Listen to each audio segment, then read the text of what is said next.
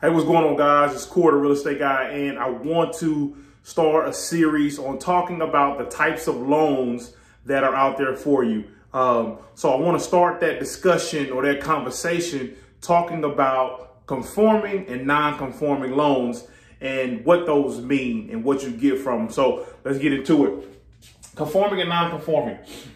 The most common loans out there, most people are looking for conforming loans because, one, they're more affordable up front, okay? If you don't have a lot of cash to spend or a lot of upfront for reserves for closing costs and things of that nature, then conforming loans are typically where you want to go and where most people fall. These are where you find your VA, FHA, USDA, and some type of fixed rate conventional loans, okay? It's a fixed rate, which means the price or the amount of money that you pay monthly for your mortgage never changes. So every month you're paying some interest down and you're also paying some principal down. Of course, interest is the amount that it costs you for the loan, and the principal is the amount that you actually borrowed, okay? Then you have a low upfront cost. So typically with your FHA, it's going to be 3.5% down. Your USDA and your VAs can be 100% financing depending on the limit that you get. And conventional can be as low as 3%. Then you have, one of the negatives about it is the interest that you pay over time. So when looking at your loan estimate and your closing disclosure, this is typically a larger amount, sometimes equivalent, if not more than what the actual house costs.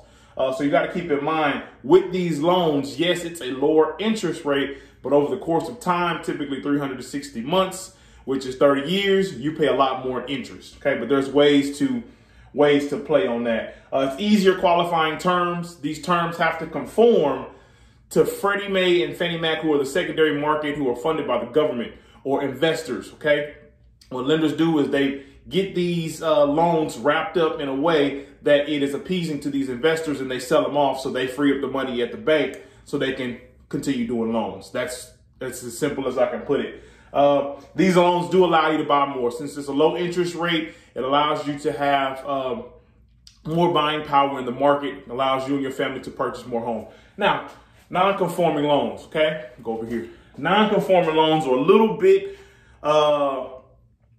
harder to deal with, okay? And it's not for everybody, but they're out there. These are where you find your adjustable rate and variable rate mortgages, your ARMs is what they call them. You have bigger down payments, introductory periods, meaning with an introductory period, that means, say for instance, you have an ARM, an adjustable rate mortgage, and you'll see a 3-to-1. That means for the first 3 years of that loan, you have a lower than market value interest rate, okay, which is dynamite.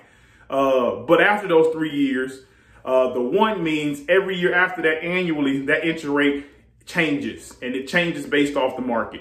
So it could go up or it could go down, and that's what makes those interest rate very volatile and very dangerous for the unsound mind financially, okay? It's more investor friendly and financially sound friendly for those people who are investing in real estate that they know that they're going to be there for a short period of time and they're going to sell it off or something like that. The bank is going to look for lots of cash reserves. So having a lot of cash on hand to compensate for that risk is a big deal. And they're stricting underwriting laws. When you're looking to get one of these loans, a lender is taking a risk because they are not guaranteed and they are not backed by Fannie and Freddie Mac, which means they're at more risk for you defaulting. This is why 9 times out of 10, they're asking for larger down payments and they want to dig and dive through your financial history. So we're going to talk more about these loans specifically, but today we talked about conforming and non-conforming loans. It's Cory, the Real Estate Guy.